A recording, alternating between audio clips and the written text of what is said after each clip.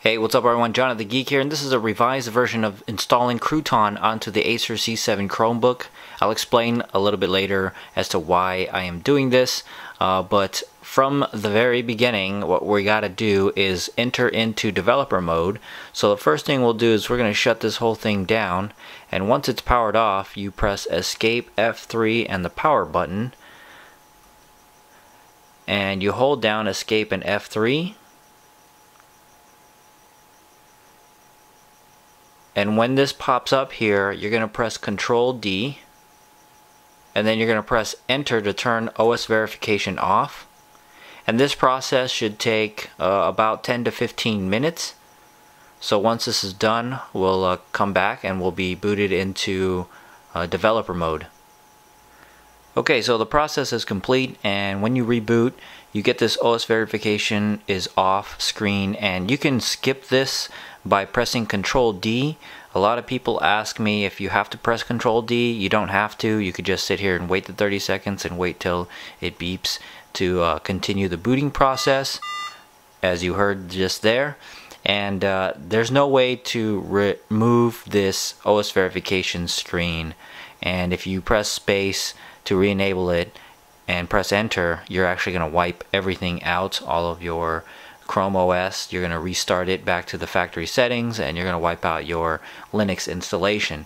Alright, so that's just a quick bit of information for you. And once you're presented at this screen to log in, it is very important that you log in with your wireless, or if you have a wired connection, that you plug it in now, and just go ahead and go through the process of setting up your Gmail account with this so that we can continue.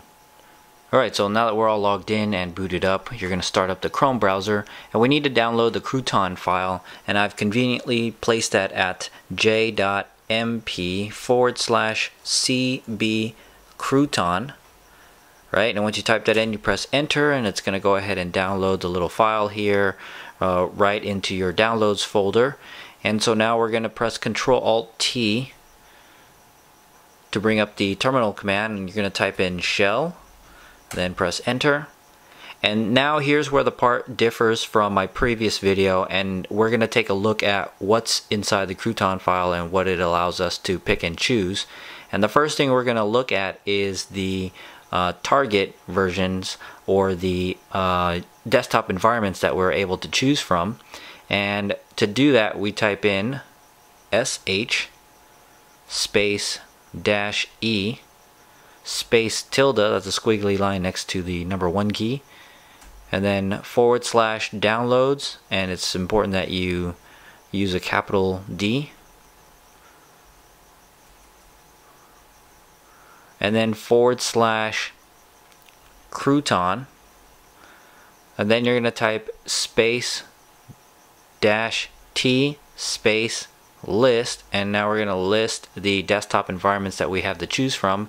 And there's a bunch here. Here's the Unity, that's pretty much the standard one there, and then there's XFCE, right, and here's XMBC, which is pretty interesting, I would say. But the one that I'm going to choose is going to be Cinnamon, which is right here, right? So I have to make note of that. And so now that we can pick and choose our desktop environment, I'm going to show you how to list the release versions. And so I press the up key there to bring up the same command again, and I'm going to press the arrow keys over to where it says T, and I'm going to replace that T with the letter R, right, and that's to list the release versions.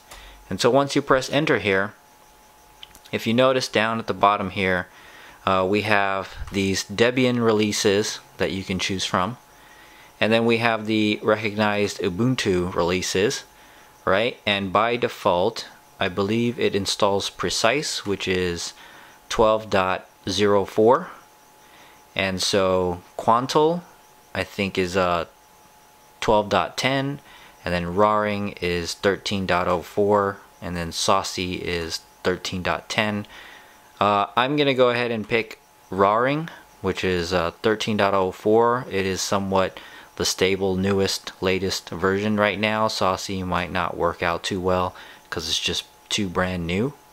Alright, and so we have Roaring as our release version, and then we have Cinnamon as our desktop environment. So just make note of those two choices.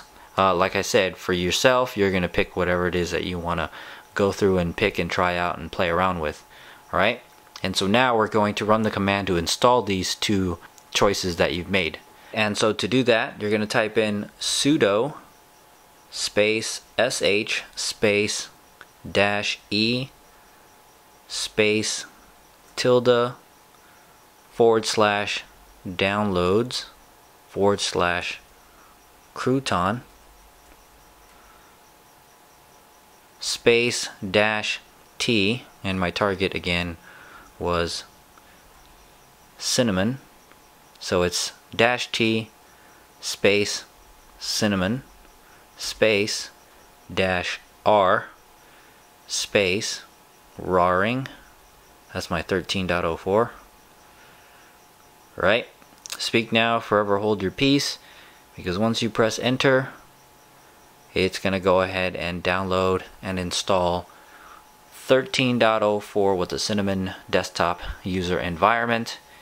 And we'll just let this go through. It'll take about, for me, it's taken about 30 minutes depending on my internet connection. For you, it may take longer, or it may be quicker.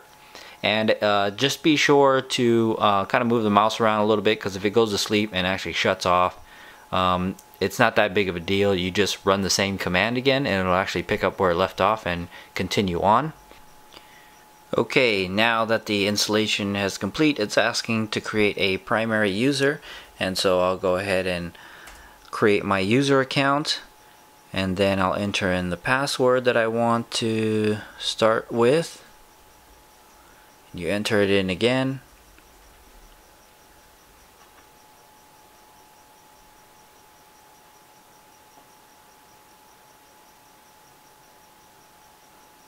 Alright, and once you're at this screen, we can go ahead and start our desktop environment. So you're going to type sudo start, and then you're going to type in the desktop environment that you chose. So for example, if you picked Unity, you would type in Unity, or XFCE, you type in XFCE4. I don't know why that is, but I chose Cinnamon, so I'm going to type in start Cinnamon, and it's all one word, no spaces. And so once you press enter, it's going to now start roaring with the Cinnamon desktop environment. Alright, so I know that some of you are wondering, why on earth am I installing or making a revised video with installing Crouton again onto the C7. And so basically I learned a few new commands on how to be able to list and choose your desktop environment as well as the release version, and it makes it a lot easier for my next upcoming video on installing Ubuntu apps, particularly installing things like Minecraft, Skype, LibreOffice, the Ubuntu Software Center, the restricted apps, as well as Adobe Flash Player. And you could update from 12.04 to 12.10 or 13.04, but some things get broken and it's just too much of a hassle to try to fix those things. So that's why I made this video on installing straight up either 12.10 or 13.04, as well as your own desktop environment, so you don't have to kind of mess around with all of that stuff later on. And so be sure to check out my next video on installing those apps. Thanks for watching, and I'll catch you guys later. Peace.